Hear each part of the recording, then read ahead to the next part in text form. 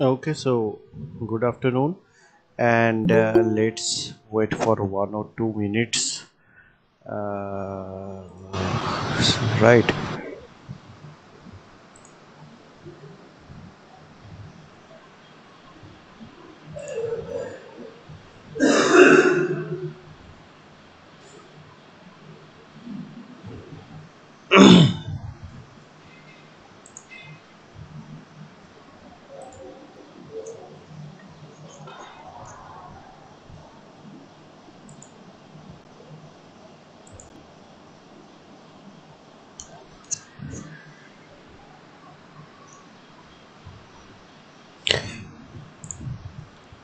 Okay, so let's start our class right now. So before we start the class, let me share the screen first.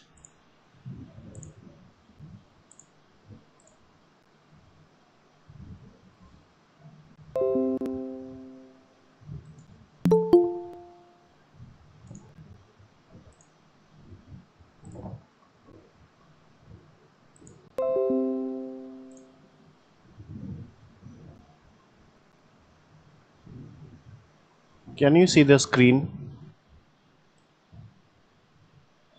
Yes, sir. Okay. So as you see that we are going to start the unit 2. Okay, and the first unit included uh, business ethics, concepts, basic concepts, theories, and some other associated topics with business ethics. Now, in the second unit, we will have some more specific topics regarding the concept of business ethics, but we will have some more particular specific topics. Right.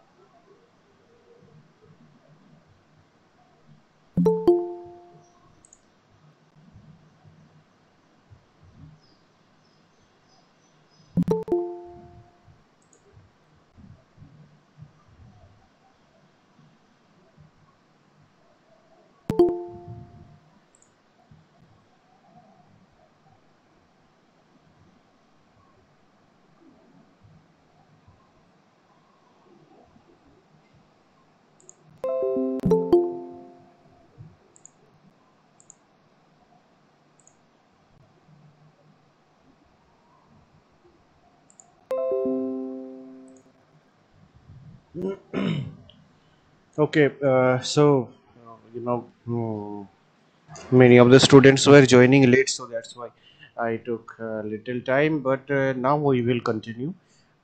So, in the unit 2, we will see business ethics with some specific and particular topics, right? So, move ahead.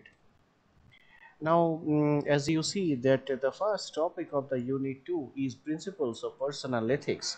Now, what are the criteria of personal ethics? By ethics, we already came to know that ethics is a concern. It includes morality, it includes etiquette, it includes mindset, attitude, many things it includes in itself.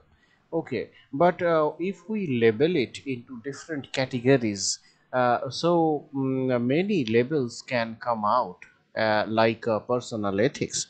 So, if we look at personal ethics, then what are the principles of personal ethics? So, we will look at some of the important principles of personal ethics. Number one is concern and respect for the autonomy of others. You need to concern for the autonomy of others. You need to have some sense of respect for the others. Okay, and that the sense of respectability is the key factor in personal ethics. Second point is honesty and the willingness to comply with the law of the land. Okay, so you should have sense of honesty. Everybody knows about it, though it doesn't work right now, but still we should imply it, we should apply it, we should at least have the sense of honesty. That is very much important, though it sound very cliched, backdated, but still it has its own existence mm, in the current time. So, honesty and the willingness to comply with the law of the land, you have to have some willingness, you have to have some sense of honesty. If you keep uh, dishonesty with you all the time, someday or later, the boomerang will come back to you someday. So it is the nature of the law, as 99% of human beings consider this. Third point is fairness and the ability not to take undue advantage of others. So you need to be fair. You need to have fair affairs with all human beings, whoever are related to your life, and the ability not to take undue advantage of others. Okay, so you should not take advantage over others weaknesses. uh, Next point is benevolence and preventing harm to any creature. You should be ethical enough in your personal life, in your personal attitude, in your personal way of your life, that you should be benevolent, you should not be violent, you should be protective to also creatures in are not necessarily human creature all the time, but also you should be protective of animal creature. Nowadays people are people started working on animal studies. Okay, many concepts are coming up, many research are coming up. There is a new concept that is coming up. If those who are interested to read more about it, you can contact me later on. The topic that I am going to refer is called post-humanism. Okay, this is out of the syllabus, but still has some reference in it. It depends on how you utilize this concept. But on the other hand, even out of the syllabus, you can excel on this topic. This topic doesn't have any fixed discipline. The concept of post-humanism, in which these human beings are no longer at the center of the universe. This concept, we used to consider this concept since time immemorial, because as human beings are always at the center of the universe. In the Middle Age, God was considered at the center of the universe, but after science revolution and so many renaissance happened in England, and then that influenced many other countries, many studies, many disciplines, and then people came to know that yes, human beings are at the center of the universe because they have free will, they have reason, they have imaginative flight. So they are at the center of the universe. But in the 21st century, researchers are saying that no, human beings are not only the center of the universe, all the species are equal. If nature, if the elemental aspects of nature do not exist, then human beings cannot exist. Human beings are called human beings because there are some creatures who are not called human beings. There are animals. Animals defines human beings. Okay. If you are, how would you say you are a human being? B- I can say, yes, I am a human being because I am not an animal. Okay. So, animals, the presence of animals defines the existence of human beings. So there are all kinds of species, be it living objects, be it non-living objects, and more importantly, what it adds to these one or two species is machines, technology, non-living matters, non-living objects. So human beings, non-human beings, nature, other species, machines, all are existing together. No, nobody and nothing is at a permanent level. Nothing is superior to others. All are equally living together. Actually, I am actually talking about cohabitation.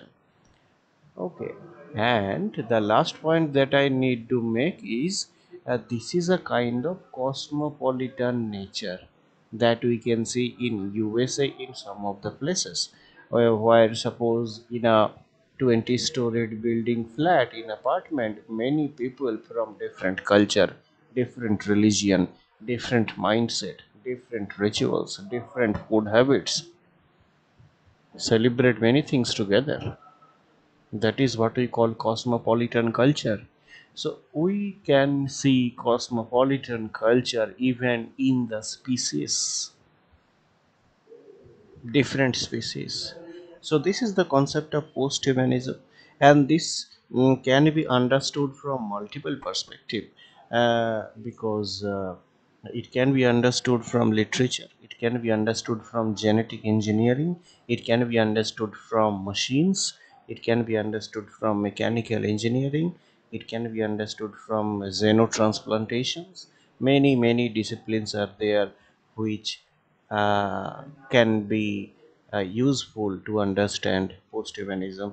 So this is the one of the most important concepts in the current time, post-humanism, which can be understood from any kind of glass, any kind of lens.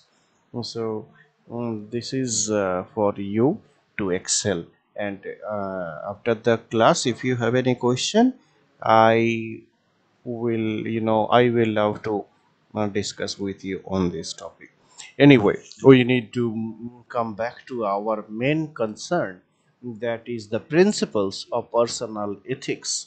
Okay, so we were talking about benevolence and preventing harm to any creature, right? You should be species cosmopolitan to other creatures as well. You should not prevent, you should not cause any kind of harm upon others. Next is people are motivated to be ethical for the following reasons. Number one, most people want to maintain a clear conscience and would like to act ethically under normal circumstances.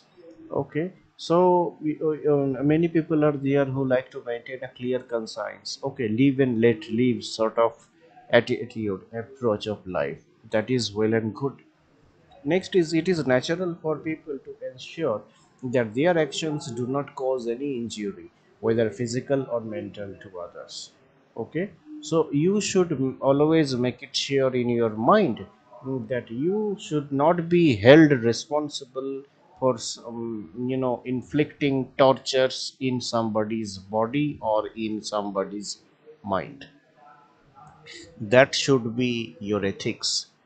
Okay, I should not be held responsible, I will not do such a thing which will put me held responsible for somebody's injury, be it mental, be it emotional, or even physical, right? So these are personal ethics principles. Next is people are obliged to obey the laws of the land. All right, so we need to obey the laws of the land. uh, Next is social and material well-being depends on one's ethical behavior in society. What kind of social behavior you have, what kind of social index contact you have, what kind of material well-being you are or you have, depends on your ethical manner, depends on your ethical approach. Okay, uh, so that's the point we need to keep in mind. Now, coming to a slight different one, that is principles of professional ethics, professional ethics principles. Number one is impartial. You know all these things. Just you need to make a systematic note of it and make a clear idea of it. But all the points you already know. Principles of personal ethics. Number one is impartiality. Obviously, nobody likes. I mean, third party never likes impartiality, right? If you make some partiality with another party, and third party observes that, definitely that is not ethical. Definitely, that is not something that is very much encouraging. Okay, neither it is welcoming at all. So you should be objective, you should be impartial, you should be unbiased. Next is openness. You need to open up yourself to different exposures of experiences. Okay, you need to open up yourself to different disclosures of experiences. Okay, so you need to put yourself in a number of challenging situations where you can learn certain things and will come up with new learning and experience. So this is the point that you understand easily. Confidentiality. Okay, so certain confidentiality we need to maintain, right?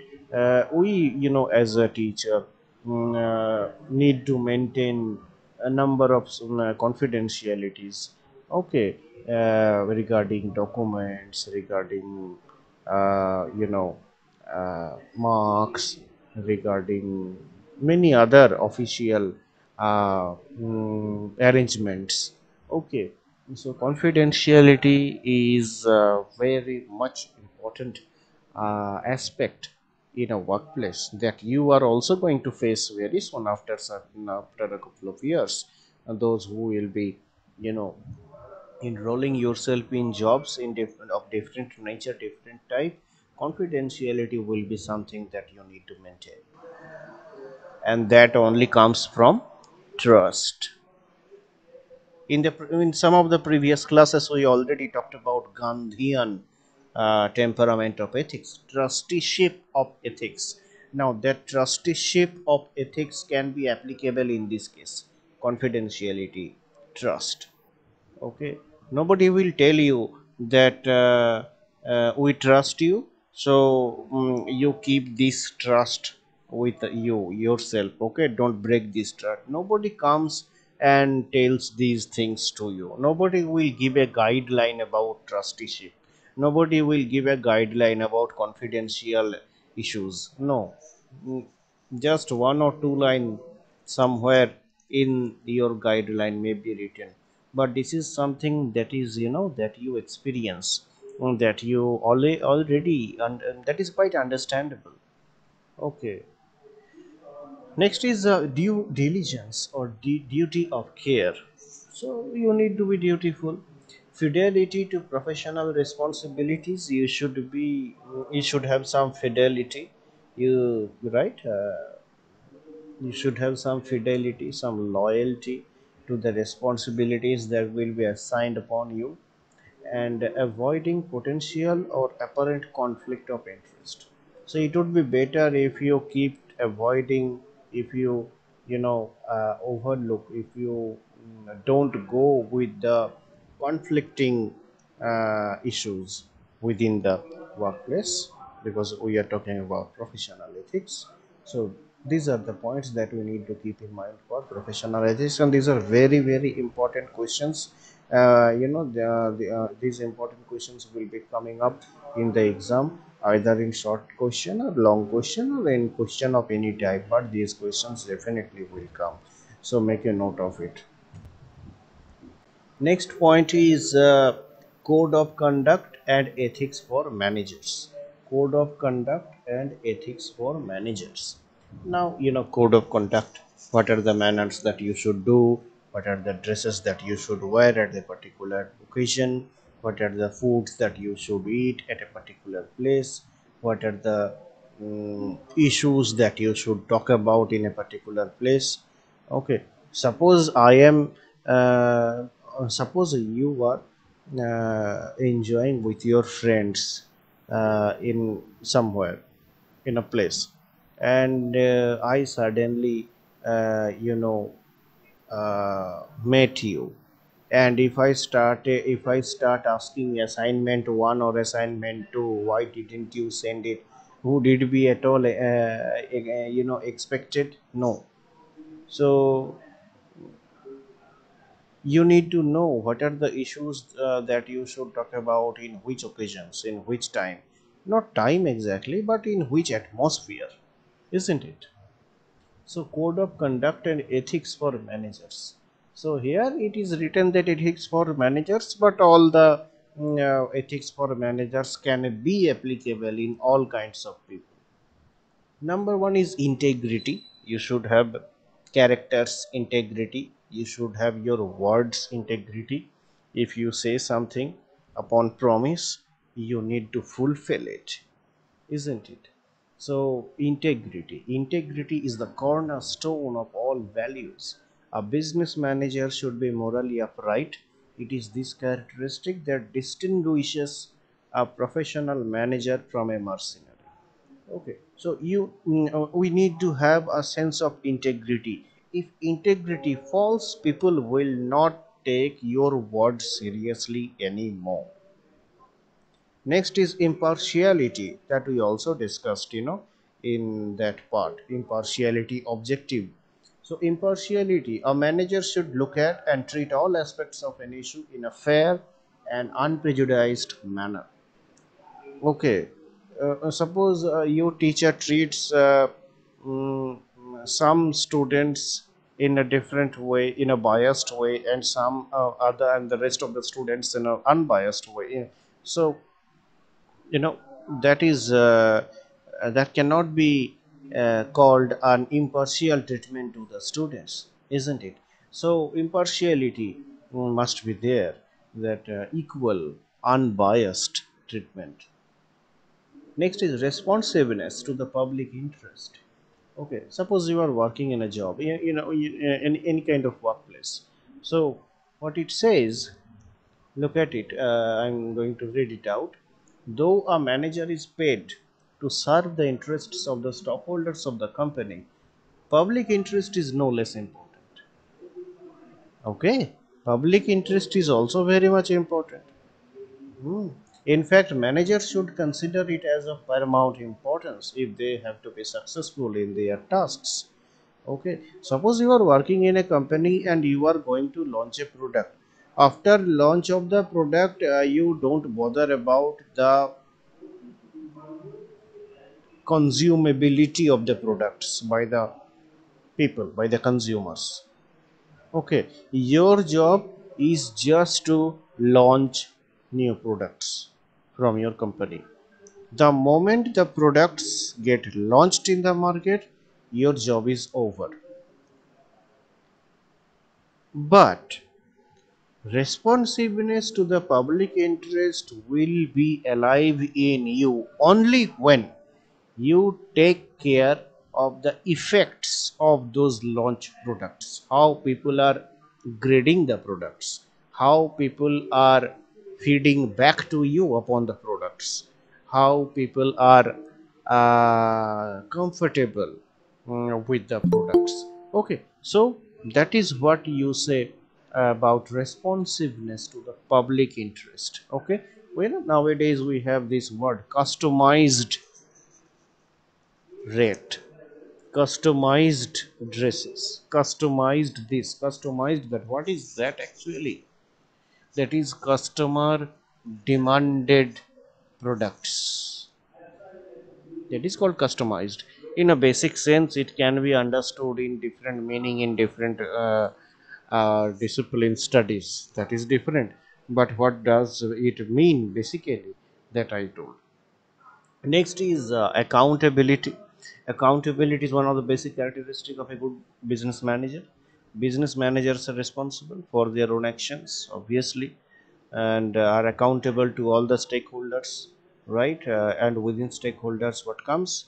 Stockholders, creditors, employees, consumers, government, society at large.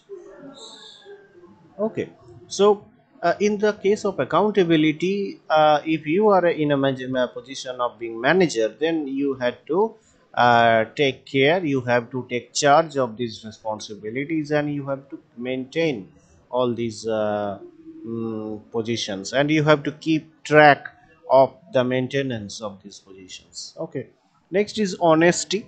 A cardinal means very important, cardinal ethical value that a manager should possess in this quality. Managers should be fair, just, and sincere, both in character and behavior. They should not indulge in cheating or stealing, or should be free of deceit or untruthfulness. So, it is needless to explain that what honesty means. Everybody knows what is honesty, though many of us do not practice in practical life. And as I said already, that though it sounds nowadays, if people shows some honesty, they become victim of certain situations sometimes. And some, even I have experienced, I have observed many situations where I have seen that honesty nowadays sounds a laughable idea, very laughable, ridiculous idea. People laugh at these things. When you say he is honest, or she is honest, or you are honest, or I am honest, people reacts with abusive conversation without any hint of respect. So honesty works, but in a very rare situations of today's time. But hope it will increase more than before. Anyway, so transparency means a good business manager should be transparent and set standards for others to follow. They should be frank and open. Their actions should be easily discussed and understood by others. If you maintain transparency, definitely in the workplace, transparency should be maintained.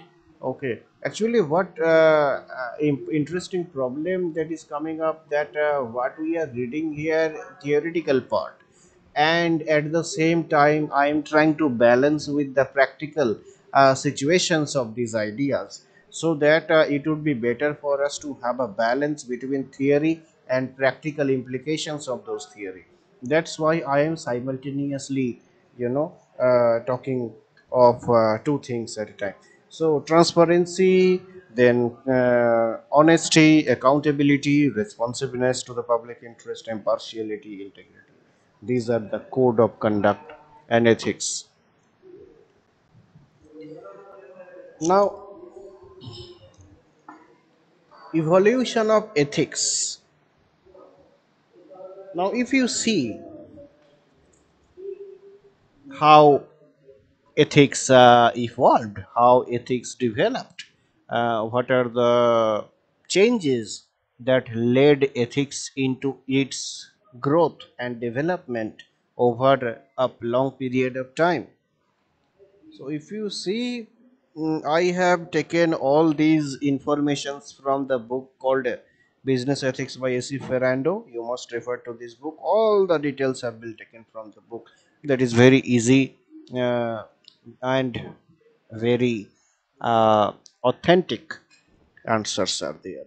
Mm, Before the 1970s, there were a few writers like Raymond Baumhart, who dealt with ethics and business. Okay, so you must take a screenshot, or you can take a note of it, but just take a note of it. Ethical issues were mostly discussed as part of social issues. Men of religion and theologians continued writing and teaching, isn't it? Ethics existed since time immemorial, isn't it? Ethics existed before the time of civilization, at least in the religious scriptures.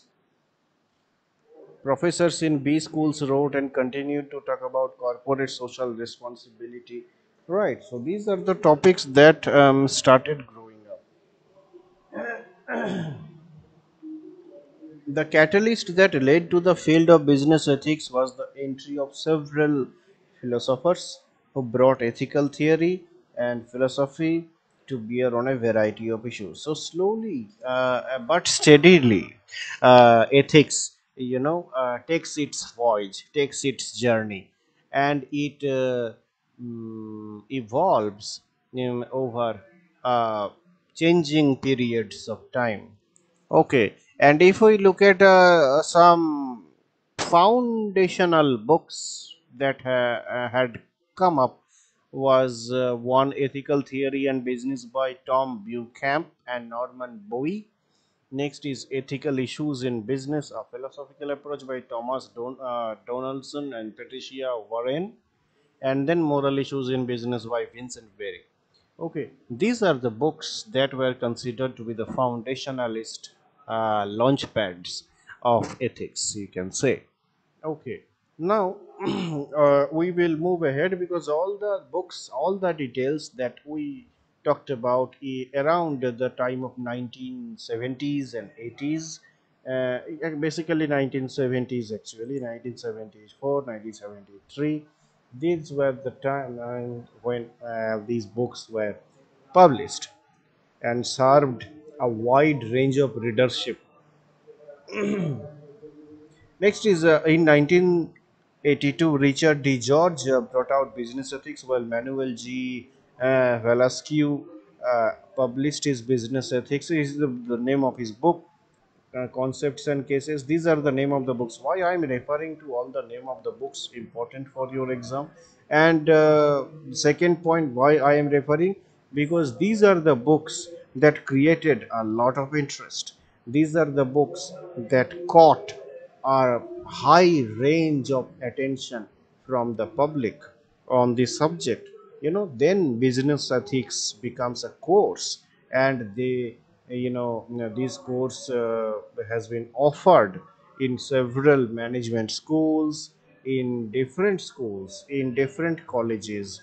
In it were offered in academics, right? In it started offer in research projects, in higher studies, in many journals adopted this topic to run monthly, yearly, quarterly journals on themes of business ethics.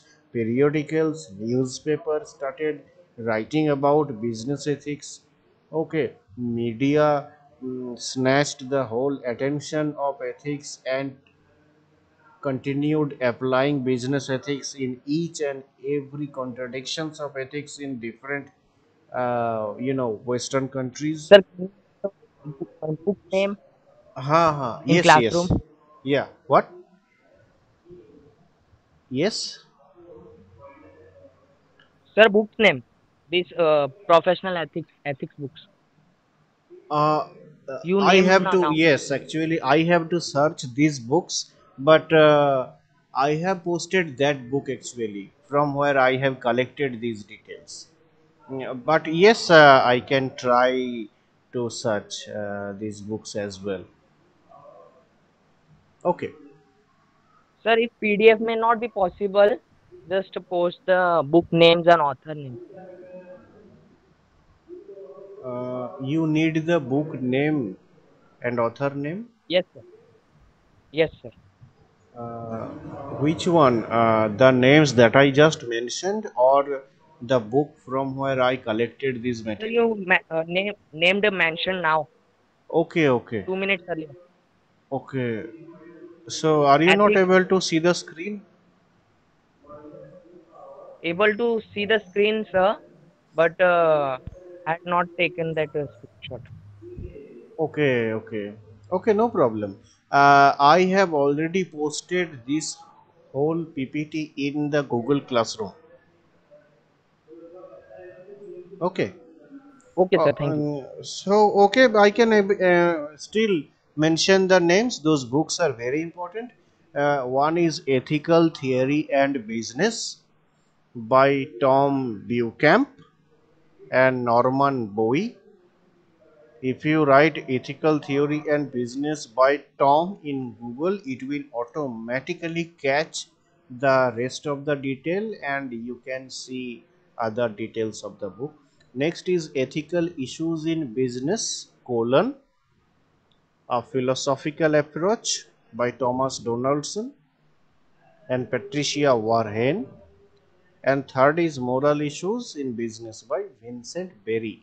Okay, so these are the three books that have given rise to the birth of business ethics as a fully formed discourse, as a fully formed discipline, as a fully formed subject which can be offered in schools, which can be offered in academics, which can be offered in research centers. That's why we are reading on this subject. Okay, and many lot of interest, many contradictions, many comments, criticism, importance, contribution came up, and that led to widespread importance of this book. Many journals took up, as I already mentioned, those things. So, all about just to establish and promote ethical practices. All right. Now, uh, so that was, I am basically picking up some dates, right? Uh, Whoever is fond of dates, well, dates has a different connotation. I am referring to the dates not of edible kind, not eatable kind, but of historical kind. So I referred to 1970s, then some books on 70s, some books on 80s. Now we will see by the year 1990 what happened at that time. Business ethics as a management discipline was well established. It got established well. Although the academicians from the start had sought to develop contacts with the business community, the history of the development of business ethics as a movement in business, though related to the academic developments, can be seen to have a history of its own. So the point that is making that we can make over here is that business ethics has its own history, it has its own genealogy. Okay, and even what are the most proponent examples within this, within this historical framework from 70s to 90s? What are the other important political, social, and corporate factors that happened? You can say in the next point that you can see already during the 1960s, there was a rise of social issues in business. Many business practices came under social scrutiny during this time. President John F. Kennedy, unfailingly we know, one of the American presidents, right? President John F. Kennedy's Consumer Bill of Rights reflected a new era of consumerism. It can uh, excite me to talk more than 1 hour about consumerism. Consumerism is very much famous in USA. Consumer refers to consumer culture, and now, New York, Chicago are the hubs for consumer market. Okay, that you can say, and basically, what do we mean by consumer culture? I can simplify it by saying that suppose you want to go to a particular restaurant with your friend, with your with your close relative. So you need to have a corporate card of any kind of company, any brand has to be there, but it has to be a brand. It has to be a current brand. Then only you are eligible to book the table in that restaurant. Otherwise, you can't. And that also shows your position in a urban, sophisticated society. So your individual identity is at complete loss. Your individual identity is at complete crisis if you do not possess those corporate branded cards in the back of your pocket, right? So those cards will speak for you. Your speech doesn't matter.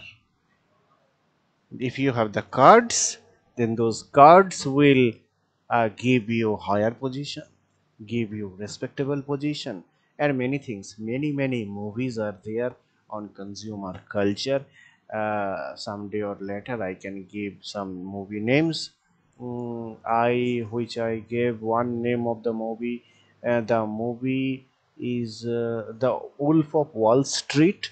That is very vulgar at certain point, but still it depicts the exact image of Chicago and New York of consumer culture, how consumer culture lead the American citizens into luxury and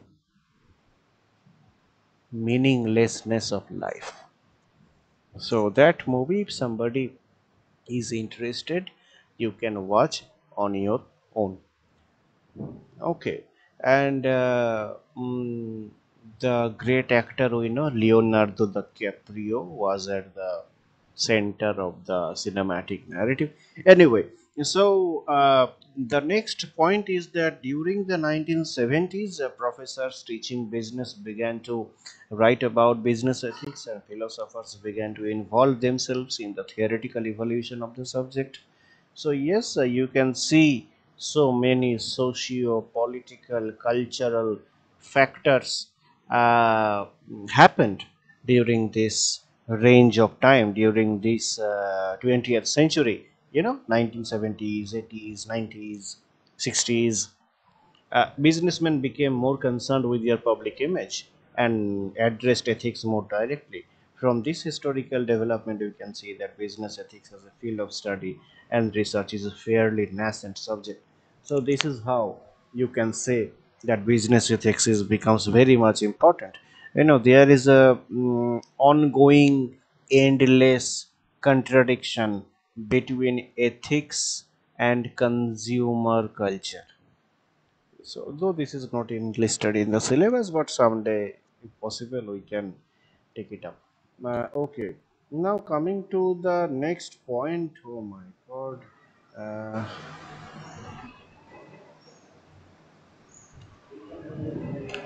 oh, I see.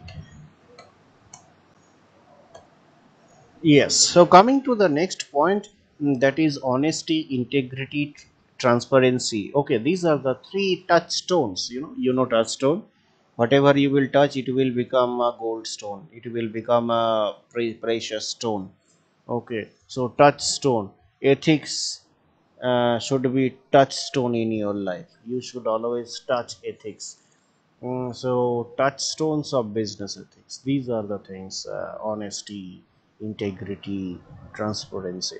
Now, what does it say? Well, it says that ethical corporate behavior is nothing but a reiteration. Reiteration, matlab repetition. Reiteration of the ancient wisdom that honesty is the best policy. Everybody mouths this line always.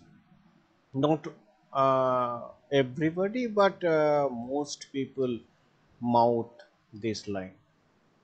You can say this is a lip service that people always give. There is a pillar of difference between what people preach and what people practice. Okay, so honesty is the best policy, should be and must be the touchstone of our life. But looking at the current situations, looking at the contemporary culture, it falls into just lip service. Next is the dramatic collapse of some of the Fortune 500 companies such as Enron, WorldCom, or the well-known auditing firm Anderson. These are the firms, these are the companies that showed that even successful companies could ultimately come to grief. Even the legendaries, even the unparalleled masters can fall down.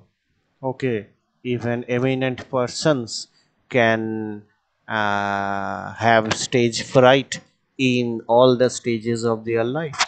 Okay, so for every profession, we would think of a code of conduct or a set of values which has a moral content, and that would be the essence of ethics for that profession.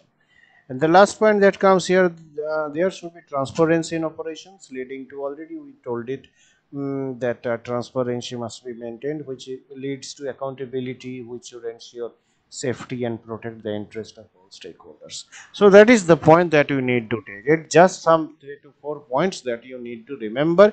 You already understood the nerve of the issue, like what is honesty, what is integrity, and what is transparency. Okay, so this is what you need to know.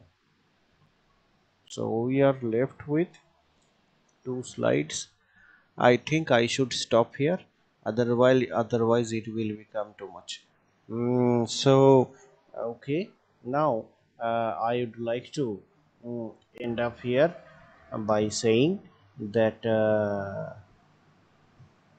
this is all about personal ethics, this is all about professional ethics, and we discussed the evolution of ethics. You please remember the dates, please remember the name of the books, and please know the brief history, that how ethics evolved, how ethics changed, how ethics moved into different forms, into different timelines, historical timelines, what happened in 1960s, in 70s, in 80s, in 90s. And though it is not written in the book, but I would want all of you to know what happened in after 1990s in relation to business ethics, in relation to personal ethics and professional ethics.